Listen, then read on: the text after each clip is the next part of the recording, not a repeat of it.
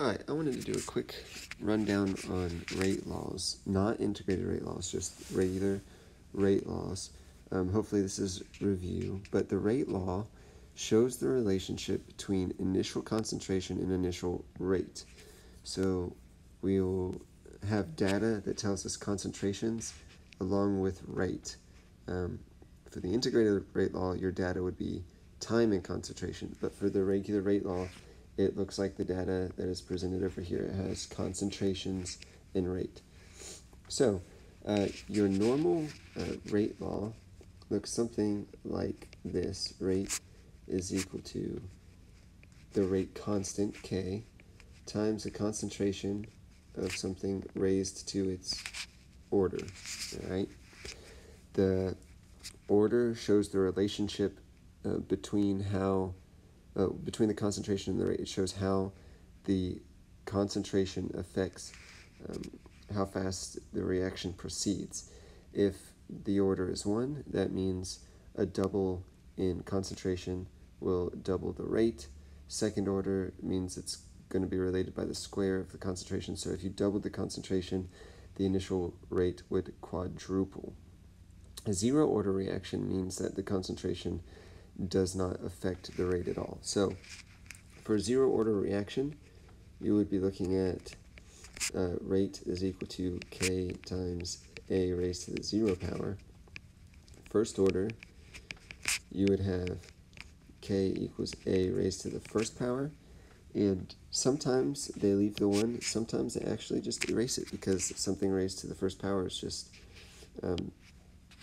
the thing, whatever it was before. Second order reaction, the rate is equal to K times the concentration squared.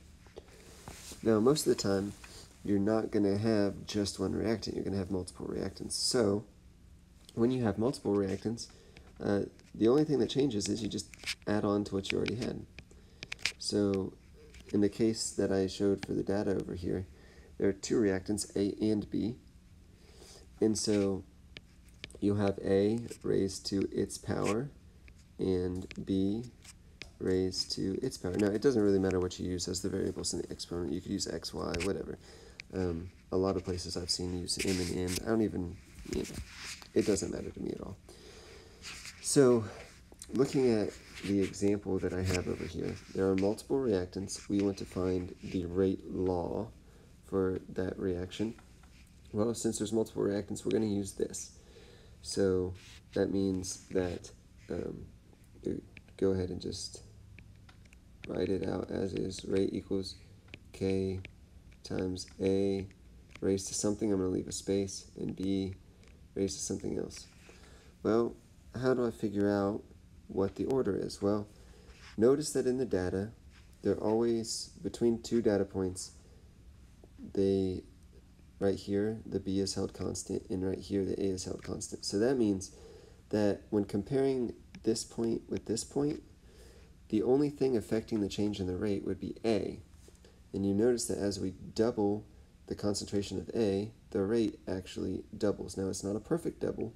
The data typically is not perfect, but it's really close. So that means that it is first order with respect to A. Now, looking at these 2 points, we hold A constant and B changes. So that means the only thing affecting the rate change is the concentration of B. And if you notice that the difference between these two, you're going from 0.025 to approximately 0.1, which is a quadruple. So that means this is second order with respect to B.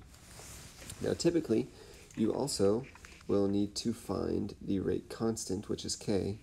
So all you have to do in that case is pick a point. Sometimes they'll actually give a fourth point.